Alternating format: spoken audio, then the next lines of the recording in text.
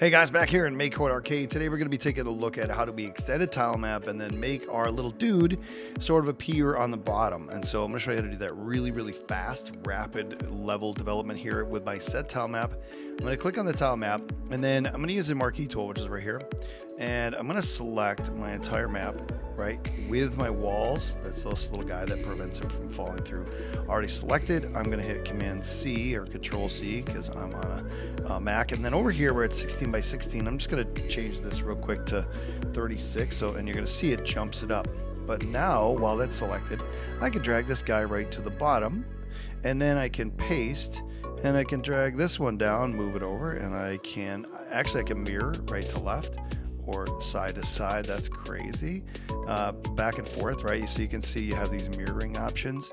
And then I can drop it down and just build a map by pasting. And then if I don't like, what I have, or if it doesn't function, I just need to go back to the eraser tool or the pen tool, draw some more, walls and maps, or walls and tiles. So that's it. I'm going to leave it alone. I don't care if it's functional right now. And then what you're going to see happen when I refresh this is my little dude drops like a super long way, but he's not at the bottom. So if I don't jump, I just go down. I can navigate down to the bottom of the map just with the gravity that I installed, and then whoa, there he drops way down, right? So now I'm kind of back. I can jump him back up there, but I don't want that. I want to start him right where he is. I'm going to go back to the tile map real fast.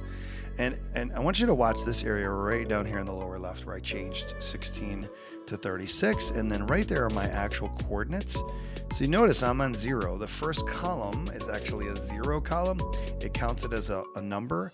And then now I'm at 0.35. So I want him to land on top of this maybe 2 blocks in.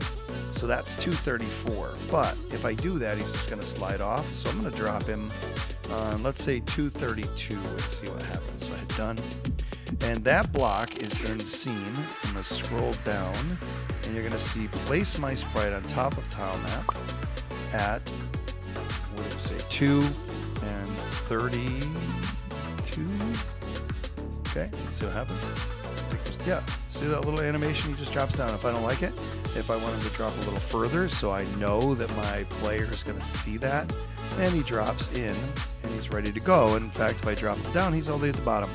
So you could start your character at the top or the bottom. It doesn't matter. It's up to you with that little bit of code right there.